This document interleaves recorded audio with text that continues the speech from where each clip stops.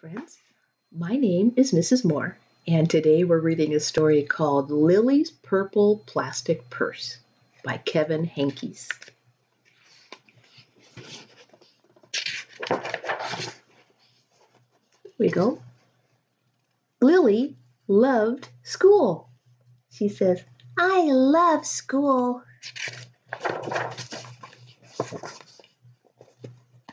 She loved the pointy pencils. She loved the squeaky chalk. And she loved the way her boots went clickety-clickety-click down the long, shiny hallways. The teacher says, "No running." Lily loved the privacy of her very own desk. She says, "Mine." She loved the fish sticks and chocolate milk every Friday in the lunchroom. She says, "Straws make everything taste better." And most of all, she loved her teacher, Mr. Slinger. And she says, "For you," the flower. Mr. Slinger was as sharp as a tack. He wore artistic shirts. He wore glasses on a chain around his neck. And he wore a different colored tie for each day of the week. "Wow," said Lily. That was just about all she could say. Wow. Instead of "Greetings, children," or "Good morning, pupils," Mr. Slinger winked and said, "Howdy." He thought that desks in rows were old-fashioned and boring. "Do you rodents think you can handle a semicircle?" And he always provided the most tasty snacks, things that were curly and crunchy and cheesy. "I want to be a teacher when I grow up," said Lily. "Me too," said her friends Chester and Wilson and Victor. At home, Lily pretended to be Mr. Slinger. "I am the teacher," she told her baby brother Julius. "Listen up." Lily even wanted her own set of deluxe picture encyclopedias. Lily says, "Teachers know everything." "What's with Lily?" asked her mother. "I thought she wanted to be a surgeon or an ambulance driver or a diva," said her father. "It must be because of her new teacher, Mr. Slinger," said her mother. "Wow," said her father. That was just about all he could say. Wow. Whenever the students had free time, they were permitted to go to the light bulb lab in the back of the classroom. They expressed their ideas creatively through drawing and writing. Lily went often. She had a lot of ideas. She drew pictures of Mr. Slinger, and she wrote stories about him too. During sharing time, Lily showed her creations to the entire class. "Wow," said Mr. Slinger. That was just about all he could say. Wow. And here's Lily's picture. She drew a picture of Mr. Slinger, and she said, "Big, friendly Mr. Nice Man Teacher, by me, Lily." And here's the story she wrote about it. "And at the very last second, Mr. Slinger saved the cold, starving elderly." Sounds like she's writing very nice stories about her teacher. When Mr. Slinger had bus duty, Lily stood in line, even though she didn't ride the bus. Lily raised her hand more often than anyone else in class, even if she didn't know the answer. She says, call on me, please, please." And she volunteered to stay after school to clap the erasers. Now, back when we had chalk on the chalkboard instead of markers on the whiteboard, when you erase the board, you get all this chalk dust in the erasers. And then after school, you take the erasers outside and you clap them together to make the dust go away. Lily says, I want to be a teacher when I grow up, said Lilly. Excellent choice, said Mr. Slinger. On Monday morning, Lilly came to school especially happy. She had gone shopping with her Grammy over the weekend. Lilly had a new pair of movie star sunglasses, complete with glittery diamonds and a chain like Mr. Slinger's. And she had 3 shiny quarters, and best of all, she had a brand new purple plastic purse that played a jaunty tune when it was opened. There, you can see when it opens, it makes music. She looks pretty happy. Let's see what happens next. Turn the page, Mrs. Moore. Okay. Oh, wait, I missed a page. We don't want to do that. Here we go. This is where we should be. Okay. Lilly wanted to show everyone her purse. Not now, said Mr. Slinger. Listen to our story. Lilly had a hard time listening. Her friend said, shh. Lilly really wanted to show everybody. Not now, said Mr. Slinger. Let's be considerate of our classmates. Lilly had a hard time being considerate. Lilly really, really wanted to show everyone. Not now, said Mr. Slinger. Wait until recess or sharing time. But Lilly could not wait. Her friend said, she's in trouble.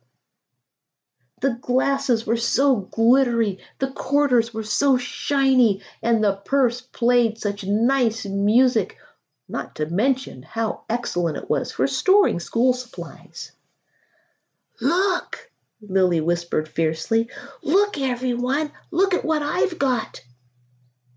Everyone looked, including Mr. Slinger. He was not amused. I'll just keep your things at my desk until the end of the day, said Mr. Slinger. They'll be safe there, and then you can take them home. Lilly's stomach lurched. She felt like crying. Her glasses were gone. Her quarters were gone. Her purple plastic purse was gone. Oh, Lilly longed for her purse all morning. She was even too sad to eat the snack Mr. Slinger served before recess. That afternoon, Lilly went to the light bulb lab. She was still very sad. She thought, and she thought, and she thought. And then she became angry. She thought, and she thought, and she thought some more, and then she became furious. She thought, and she thought, and she thought a bit longer, and then she drew a picture of Mr. Slinger. Ooh, there she is, drawing her picture. And here's what she drew. It says, big, fat, mean Mr. Stealing Teacher. He has claws. He's a thief. He's bad. Oh, my. It said, wanted by the FBI. P.S. I do not want to be a teacher when I grow up. Oh, well, she was angry, wasn't she? Right before the last bell rang, Lilly sneaked the drawing into Mr. Slinger's book bag. When all the students were buttoned and zipped and snapped and tied and ready to go home, Mr. Slinger strolled over to Lilly and gave her purple plastic purse back. It's a beautiful purse, said Mr. Slinger. Your quarters are nice and jingly, and those glasses are absolutely fabulous. You may bring them back to school as long as you don't disturb the rest of the class. I do not want to be a teacher when I grow up, Lilly said as she marched out of the classroom. Oh, boy. Everybody gets angry sometimes, and Lilly sure was angry, wasn't she? On her way home, Lilly opened her purse. Her glasses and quarters were inside, and so was a note from Mr. Slinger. It said, "Today was a difficult day. Tomorrow will be better." There was also a small bag of tasty snacks at the bottom of the purse. Was that a nice thing for Mr. Slinger to do? Oh, how do you think Lilly is feeling now that she read that note from Mr. Slinger?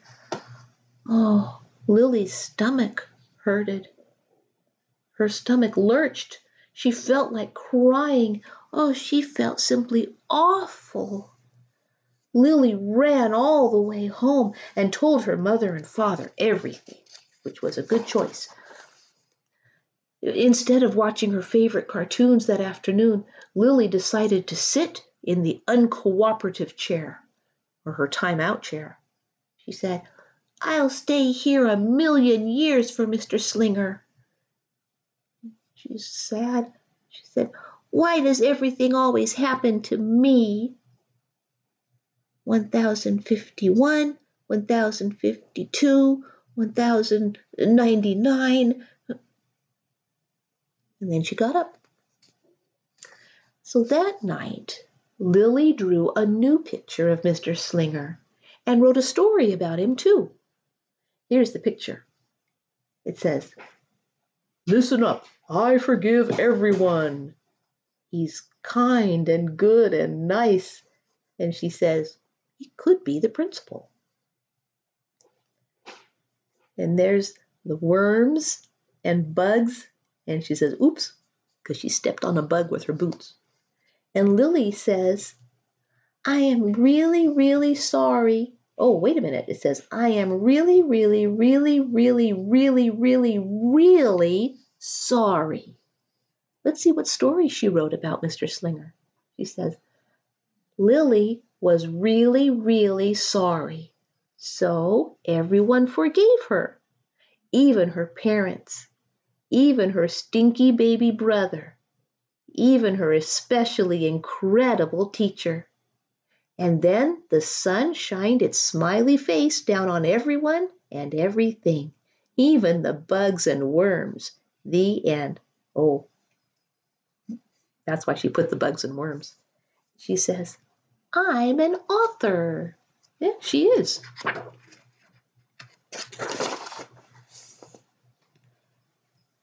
Lily's mother wrote a note too. And Lily's father baked some tasty snacks for Lilly to take to school the next day. "I think Mr. Slinger will understand," said Lily's mother.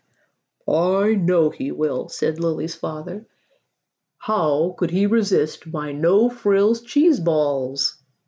Wow, that was nice of her dad to make some snacks. So, the next morning, Lilly got to school early. "These are for you," Lilly said to Mr. Slinger, "because I'm really, really, really, really, really, really, really, really, really, really, really, really, really, really, really, really sorry."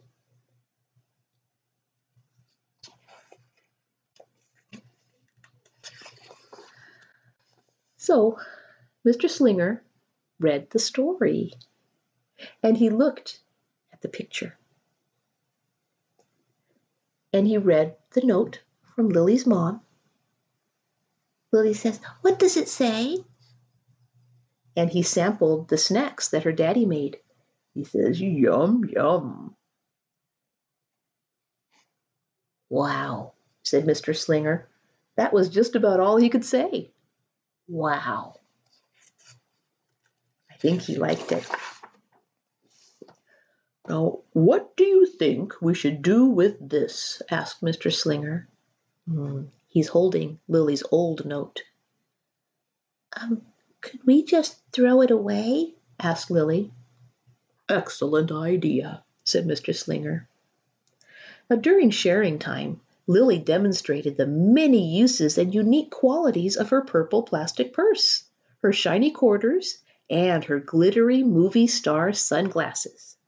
She said, "It's like having an extra pocket with a radio inside."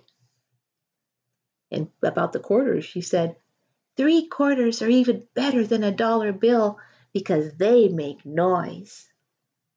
And about her sunglasses, she said, glamorous protection from harmful rays. Then she did a little performance using them as props. It's called interpretive dance, said Lilly, and Mr. Slinger joined in. Wow, said the entire class. That was just about all they could say. Wow.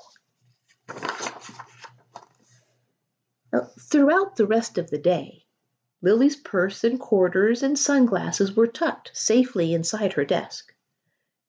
She peeked at them often, but did not disturb a soul.